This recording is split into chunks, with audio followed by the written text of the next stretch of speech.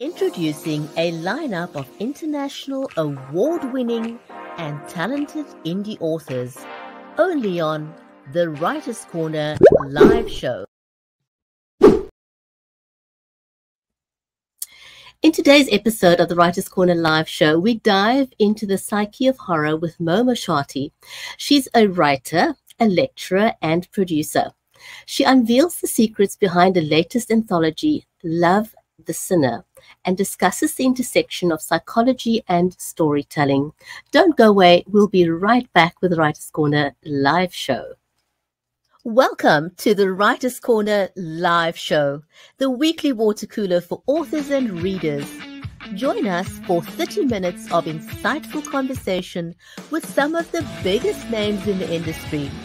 We feature award-winning authors, New York Times and USA Today bestsellers, and even international indie sensations.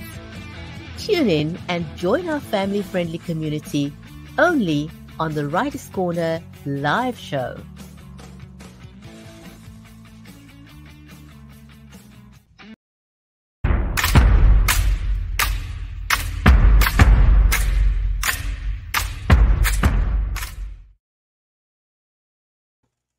If you have just joined us, then welcome to the Writer's Corner live show. If you're not following us yet, please do so that you'll get notified the next time we go live. I'm your host, Moshaty Limbanda from Cape Town in South Africa, and my co-host, Mary, will join us next time. Today's show, we're going to be talking to Moshaty. Mo, if you have not met her before, is a horror writer, a lecturer, and producer who brings a very unique twist to the genre as a cognitive behavioral therapist.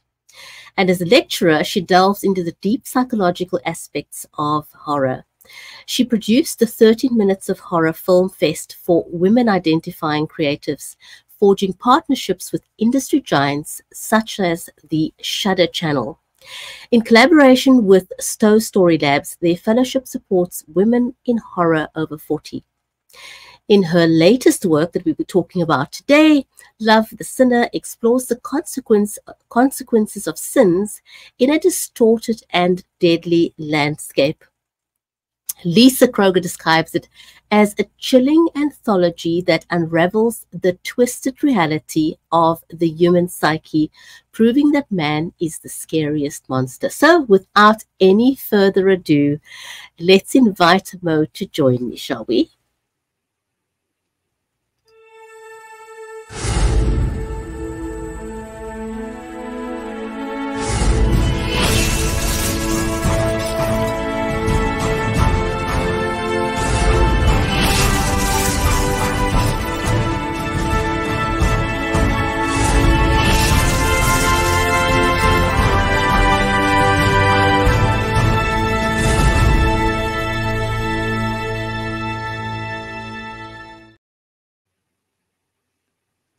Mo, welcome. Thanks very much for joining me on the Writer's Corner live show. I am so delighted that you could join me today. Perfect. No, I'm excited. This is great. Thank you so much for having me. Wonderful. We always love, or I never get tired of interviewing authors. Mary and I have been doing this for 6 years, and every author's journey is so different and so unique that every week we look forward to the show just to find out what the backstory is of the author and the book and why they write and how they write. So I'm going to jump right into it. Sure. And ask you what sparked your journey into horror writing, and could you share a moment or experience that ignited your passion for crafting such amazing, chilling tales? Wow. I mean, I think no writer is going to say that it didn't start when they were very, very young. I mean, everyone's always said, I've always loved writing. I've always done this. For me, it was just being a latchkey kid. I don't know if everybody knows what that is, but latchkey kids usually were left to fend for themselves. Their adults were working full time or going to school at night. I was the youngest of 3 daughters. And my mother worked full time and went to night school in the late 70s, early 80s. So for me, it was really left to our own devices to play, to create our own world, spend our own time together. We would play together and then we'd get very sick of each other and then we would go do our own things. So for me, it was definitely imagination, playing pretend. But I also got a hold of my eldest sister, who is 10 years older than me. I would always sneak her books because to me, she was the coolest person in the room. She was the oldest. She was getting out and living and doing a bunch of really cool things. And her friends would always give her horror books to read. So I would always steal her horror books as like, 7 or 8 years old, reading these terrible books that I'm not supposed to be reading, like Stephen King. Ray Bradbury is who I really gravitated towards very, very early on, with his science fiction horror stories. So for me, it really started from there, is really being so engrossed in these worlds and really allowing myself to feel that fear and be able to be scared and kind of reveling in that and wanting to continue the story. So falling in love with a lot of these characters and then writing my own, which is now called fan fiction, writing my own continuation of those stories, from falling in love with those characters is what really got me into writing that type of genre very, very, very early. And learning that maybe I should maybe not go places so dark, as I learned getting into my, grammar school, junior school writing classes, where they're just like, we want to talk to you about your daughter's story. You might want to talk to her about things. And my mother had known that, I'd had a big love of horror very early on. So that was the seeds of writing horror and science fiction very, very early in my life. Continued all the way through my college career and my creative writing courses. And I've never really stopped. I've really just kind of lived in those two genres. I do write comedy for screenwriting, but that's a whole different world to me. But I've never really strayed from writing sci-fi and horror from a very, very young age. That's amazing. I mean, I can just imagine your teachers going, I'd like to talk to your mom. It's like, what's going on here? Right. Is your daughter okay? Yeah, no, 100%. Couple of meetings like that. So there's like, can't you just write a happy story? I was like, but this is happy. It's great. Oh my goodness. If you could swap lives with a fictional horror character for a day, who would it be and why? Swap lives with a fictional character. Wow. Honestly, it would probably be, there is a story by, oh gosh, now I have to narrow it down. There's a story by Stephen King that he had written recently in a collection of stories. I've always loved his short form as opposed to his novels. Not that his novels aren't absolutely amazing, but there's a short story he has in a collection called, it's not Dance Macabre. Oh, now everything's escaping me, but the story is called Mile 81, and it is about this young boy who has an older brother that he idolizes, which I kind of really related to very quickly as in idolizing my older sisters. But he is kind of being forced to hang out with the older brother, and the older brother kind of ditches him, loses him, and hangs out with his other friends. And while this child is exploring on his own, he stumbles upon this abandoned fast food joint. It's not, it's in disrepair. It's obviously home to squatters and things like that. And in the parking lot is this very abandoned, broken down, muddy looking car. And the car is kind of like, if you've read his story, Christine, where you have the haunted vehicle and things like that, is how this young boy deals with the vehicle and everybody that encounters this vehicle. He watches what happens to them and definitely tries to help defeat them. And it's just a really interesting story about how kids are, there's so many horror stories that are based on children being either the product of the evil or having to fight against it. And I've always been so excited to read stories of children who are basically like the meek shall inherit the earth kind of stories where they are the hero. Because I feel like even in horror, kids need to feel that. They need to feel that they can, they have control a little bit, you know, because we don't when we're kids. Our parents are the rulers, our teachers are the rulers. We don't have a lot of opportunities to become the hero or save the world Or be a voice, yeah. Or be a Or voice have a voice. of nature. And then this story, which it still really, really haunts me because it's just a child that is in charge of basically saving all the adults that don't listen to reason, that think that they are going to be the ones that are going to solve the problem. And it's probably him. I can't think of what, like my mind is blanking. I can't think of what his name is, but the story is Mile 81 and probably the main protagonist from that story. I would like to feel empowered in a way that I guess I didn't when I was a kid, because I was the youngest. I wasn't necessarily bullied by my sisters or anything like that, but I was always the one that was given the least credit to have a voice, you know, that to have input or to tell the stories that I was telling. Like, this happened to me at school today, and it was like, oh, you're exaggerating. Oh, that this didn't happen. Like, it was always being discounted. And Yeah. And I feel like I think I gravitated to that story very quickly because I was just like, this kid has the power to literally change the world and what's happening around him. Isn't it amazing how our childhood experiences shape who we become? Oh, 100%. You know, in your adult lives. And I mean, I'm just listening to you now and how you felt that your voice was suppressed. And now, you know, in your writing, you can give expression to yourself. Mm-hmm. And give a voice and almost give permission to other children to have a voice as well, you know, just listening to how you're recounting this.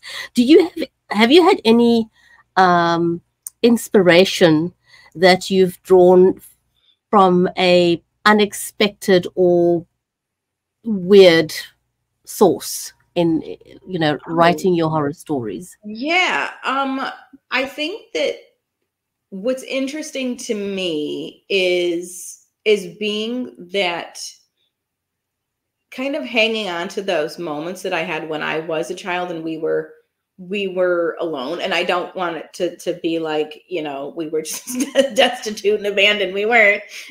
We were just, you know, in our own world and having that kind of freedom to be as wild and as crazy in my imagination as a child, that I don't think we give ourselves enough leeway to be scared or to try or to go for things as an adult. I feel like we're so fearless as children.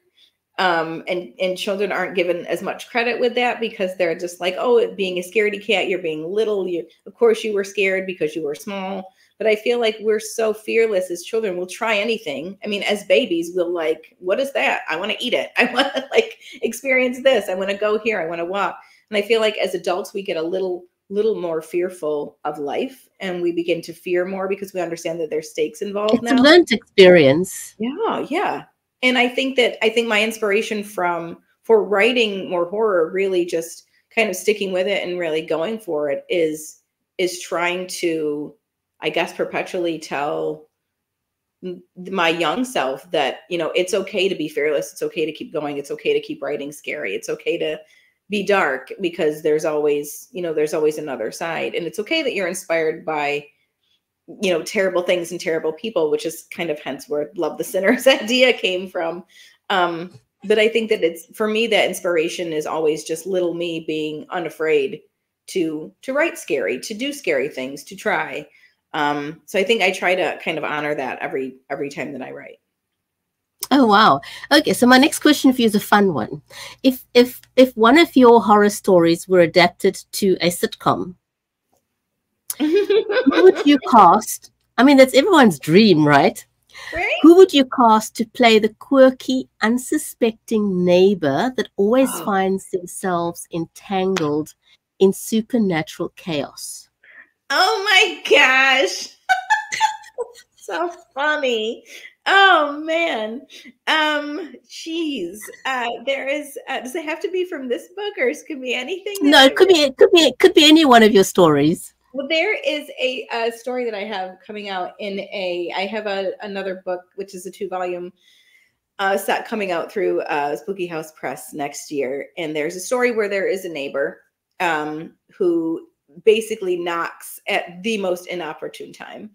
And I think that would be, that quirky neighbor would probably have to be, oh man, who I would posthumously, I would love it to be Madeline Kahn, but it's not. I think probably this neighbor from the story would probably have to be Kate McKinnon. She's from Saturday Night Live fame and Ghostbusters, because just of the deadpan timing and not knowing that they are, number one, it's the worst time possible for you to be coming over here, and then completely kind of glazing over the really horrific or supernatural things that are happening and just being like, oh, guess it's just how it is over here. Your life is so fun. Probably Kate McKinnon. I'm thinking of this story because in my head I'm cackling, but you have no idea what the story is. Oh my goodness. So, Love the Sinner. Mm-hmm. In each story, it explores the consequences of sins in a distorted landscape. Yes. And if you had to pick one sin from the anthology that you would believe would make an entertaining game show challenge, which sin would it be? And how would the contestants compete? Ooh. I love this question because I think that probably one of the most insidious sins that there is pride. And I think that for the game show, it would probably have to be,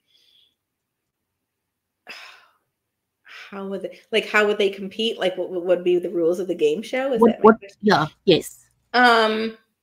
I think pride is, I think it would have to be where and I thought not really envy, but I think we're so proud of who we are and what our outward, not only our outward appearance, our attitude, but also how people kind of consumed by it. Yeah.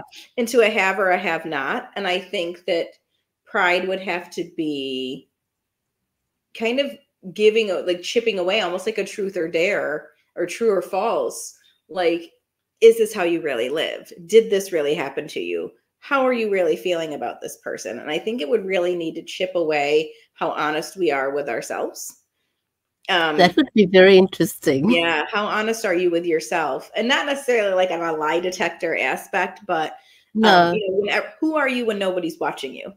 That's a very good one. But I think that pride is probably the worst, the most insidious sin there is, because we do things and I think that as we grow older, even in our teen aspect, when we're formative and things are social and we're forming like friend groups, and then, you have those clashes between, friend breakups, and, you're trying to run with this pack and now these people don't like you. I think we learn very early on to perform for others, and to always remain. Isn't that sad? Yeah. Isn't that just sad? And always remain liked for some reason, or for the right reasons. So I think that, would be we would call it a game show, but it would be very dramatic. Very dramatic. It would indeed. It would indeed. What would you say is one of the most fascinating or unusual research that you've had to do for your horror writing?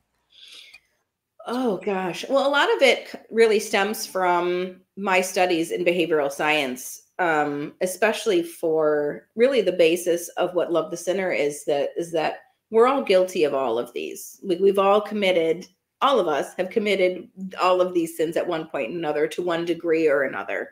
But it's in really the focus of how, as human beings, we will justify whatever we've had to do, whether it's caused harm to somebody or embarrassment or misery, or even, in the long run, harm to ourselves. We are able to justify all of those acts because of what we wanted at the time.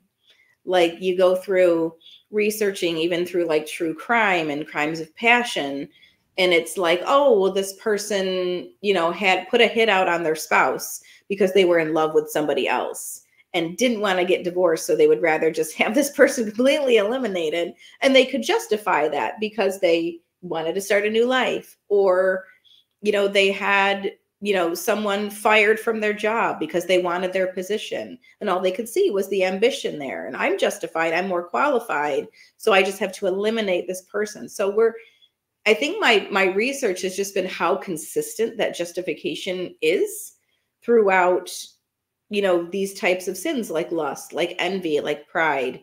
You know, we'll do something to make somebody feel bad about themselves, so we feel better, because we could justify that, you know. And it's across the board, even from really, you know, petty crimes, like, you know, like petty larceny, you know, stealing, you know, bikes, cars, you know, things like that, into, you know, actual crimes, violent crimes, things like that. That justification is so consistent across the board, because all we could see was the end game, and that was enough. That was enough. I'm going to get that like distorted reality. Yeah, yeah, I'm going to get that. So whatever I have to do to get that is all I care about. And I think that was probably, research-wise, was the most concerning. I think, as if, you know, it's almost as if everyone feels that the end justifies the means. Yep. As they say. Mm-hmm. You know? Yeah, 100%. And that's and like I said, the consistency is what was really the scary part for me, because I was like, oh, well, surely, you know, something petty. Oh, I stole your bike, and, you know, X, Y, and Z. But even to where, you know, you have these violent things happening, people are still could figure out, well, don't you understand? Like, this is why I did it. Like, doesn't it make sense why I would have done it? Or people will say, well, if you hadn't done X, I wouldn't have done Y. Shifting the blame, basically. Yeah, so it's always either a projection or it's a justification, and that never wavered throughout that whole process, which was really pretty scary. Very interesting Yeah. Study, you know, and something to really delve into. So Love Thy Sinner takes readers into a distorted and almost deadly landscape of human psyche. If you were to create a quirky tagline for the book that captures the essence in a humorous way, what would it be? A quirky tagline.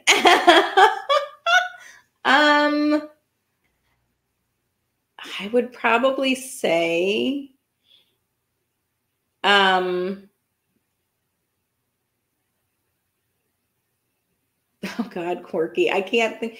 I would probably say, get ready to not like anyone in this book. I mean, they're all, you know, they're not most, and that was one interesting thing with trying to pitch this book, is that a lot of these characters, actually all of these characters, are 100% relatable characters, but also 100% unlikable characters. Like, you shouldn't be rooting for these people, but you can't help but find parts of yourself within them, which I think is such an interesting mirror for not only like the reader, because when you go in thinking like sins, oh, you know, there's a religious aspect to it to a point, but there's no devil in this book. There's no religion in this book. It's really just kind of like putting visually, I mean, visually my cover is a little bit of a misnomer on that, but I think that is what people equate with sin, is the religious aspect of it.